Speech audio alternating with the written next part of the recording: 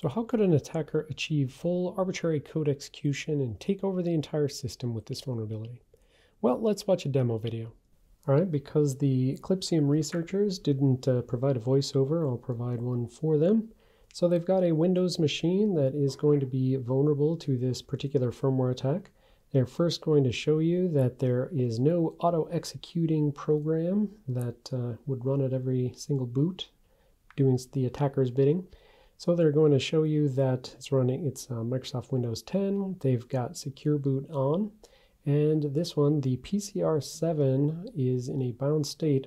That refers to the platform configuration registers used on TPMs, which, as the name implies, it stores configuration information, specifically a measurement of something at boot time is measured into that register, and essentially that value can only change based on hashes of measurements and so forth. So this is typically used with Microsoft BitLocker, which I'll highlight shortly. And the whole idea is that sort of the measurements of your boot components are all kind of locked into a known good measurement set, and then you shouldn't be able to log into the system if it magically changes out behind the scenes on you, because that could suggest there's an attacker there. So they've got virtualization security all turned on, so all of the best available Microsoft security mechanisms. All right, they've also got the firmware protection mechanism on, and BitLocker is enabled. So as they mentioned in their attack, there exist mechanisms to effectively suspend BitLocker from within the operating system, which is where your initial attack would potentially be launched from. And so by suspending it, this completely defeats the capability to lock in known good measurements. And then you can just go ahead and infect the BIOS, and that will lead to new measurements. So now they're going into the Dell Latitude settings, and they're going to tell it to do a over-the-air firmware update. And so that's going to kick off the start of this vulnerability. One of the vulnerabilities they found was in the fact that the firmware would allow speaking to not just a Dell SSL certificate, but any sort of wildcarded SSL certificate. And so ultimately the attacker can feed in data that's going to be misparsed, things like the XML configuration information, which will invoke the vulnerability and allow for attacker-controlled code execution before it ever even gets a chance to validate the digital signatures over things like the EFI images that are sent in. So I'm going to go ahead and speed this up. Obviously they appropriately didn't, speed things up in their original video to make it unedited, but I'm going to edit it and speed things up. So on we go, and they boot up their Windows system. And what do we see? Well, we see the executable.exe in the system currently running when it previously wasn't. And specifically, you can see that it has been set as a automatically starting executable. So they did that from their infected boot chain just to prove that they can bootstrap their way into the system when they've successfully taken over the firmware, which is what you would expect architecturally. And all the security mechanisms are still on and still saying everything is safe, but the system has been fully and thoroughly compromised at boot time. So the things like firmware protection, memory integrity, all saying they're enabled still, as is BitLocker. But again, the system has been fully compromised. So how did this work, right? Let's go understand the exploit for this vulnerability. Now, even though this class isn't about exploitation, I do need to explain a little bit about an exploitation technique called return-oriented programming, or ROP. So the idea of ROP is that the attacker is subject to certain exploit mitigations that we'll talk about in the mitigation section, and therefore in order to get around those, they will try to execute little snippets of existing code, which are called gadget, and they end in a return assembly instruction. So that's why it's called return-oriented programming. Little snippets of code, little gadgets that end in return. So the return assembly instruction removes the value at the top of the stack, and that alters the stack pointer. And it takes that value and it puts it into the instruction pointer. So we're going to be talking about this in the context of a Intel x86 system where this was actually exploited. So on Intel systems, the register that indicates what code should be executed is called the instruction pointer. So basically, the return assembly instruction pulls a value off the top of the stack, sticks it into the instruction pointer register, and that indicates where the next gadget can be found, where it will continue code execution. Now, as I said, ROP is usually an exploit technique that's used to work around exploit mitigations, such as non-executable stack or address-based layout randomization. But in reality, neither of those exploit mitigations are actually in play when they're attacking this Dell BIOS. Instead, they're using ROP to increase the reliability due to the fact that the stack addresses could move around due to exploiting different versions of the code on different models and different build versions of the code.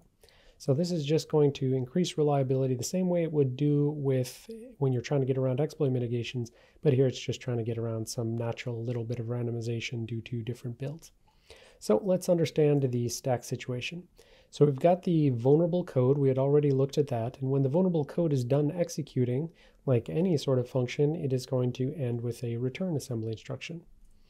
So the buffer overflow was on that buff on stack, which was at RBP minus 158. So we knew it was sort of, a maximum of 158 bytes before it would start corrupting things like the saved RBP.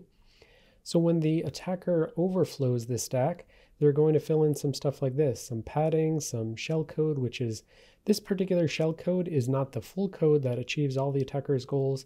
Instead, it's some shellcode that's going to find some other full code, and that code will actually have been attached to the EFI executables that they sent in. Because the attacker is achieving code execution before any sort of verification of the EFI executable, it's fine for them to just attach that and it'll never be subject to code signature verification or anything like that. So they put some shellcode and then they're going to put the address of the first ROP gadget. We said ROP is just reused code that is going to be found in the existing code base. So the stack pointer at the time that this is overflowed is going to hold this address of the ROP gadget. So it's going to point at the address of the ROP gadget. The instruction pointer is going to be right about to execute this return, which means the return is going to pop this address off the top of the stack and start executing there. So what that's going to point at is, again, some reused code found in the existing UEFI code base. And that code is going to have, 3 assembly instructions. So again, I can't assume you know assembly, so I've just put in the long form here, and we'll talk about that in a second. So again, it overflows. It's got an address of this code that's already baked in. It's got some register value, and then another ROP gadget. That's some other code that's going to be found inside the UEFI code naturally. And then it's got this thing, which is a call to shell code. So this is going to be some assembly that will call down to here. This will call off to some other code somewhere else. And then there's some things like helper functions here. All right, so let's go ahead and execute this return assembly instruction. So they've successfully smashed the stack. They've put all this stuff on here. They know that this offset is going to be the stack pointer. It's going to point at their next ROP gadget. So what starts happening when they execute this code? Well, they execute that return assembly instruction. It pulls this off the top of the stack, thus moving the stack pointer to point right here. And now the instruction pointer has been pointed wherever this was pointing, which is right here. And so what does the first assembly instruction here do? It says, remove the value from the top of the stack and store it into register RSI. So this value that's currently at the top of the stack is going to be placed into the RSI register. So if you do know assembly instruction, this is literally just a pop RSI. All right, so now let's execute that. It once again, removed something from the top of the stack. So now the stack points here at this value to be put into the RBP register, RBX register, and the assembly instruction is going to remove that value from the top of the stack and store it into register RBX. So again, that's just a pop RBX assembly instruction. That causes the stack pointer to now move up to here. And now, again, this is return-oriented programming because it's some little snippets of code that end in return. That return is going to grab this value off of the stack, stick it into the instruction pointer, and then the instruction pointer will now point here. All right, instruction pointer points at some code that says jump to the address held in the stack pointer register. Well, the stack pointer points here at this little snippet of call to shell code. So this is assembly instruction for a call, and that call is going to call down here to this code. So instruction is executed. Instruction pointer now points here. It will execute this code, call to shellcode. Now, this is the first point where I need to say, if there had been non-executable stack exploit mitigation in play, it would not be possible to execute this call assembly instruction right from here. And that's again why it's important to have these exploit mitigations. But it's not in play, so it executes this assembly, which is going to call down to here. And this is now going to be a little bit more assembly, and this assembly is just going to go off and find some other code that has been just tacked onto the EFI executable.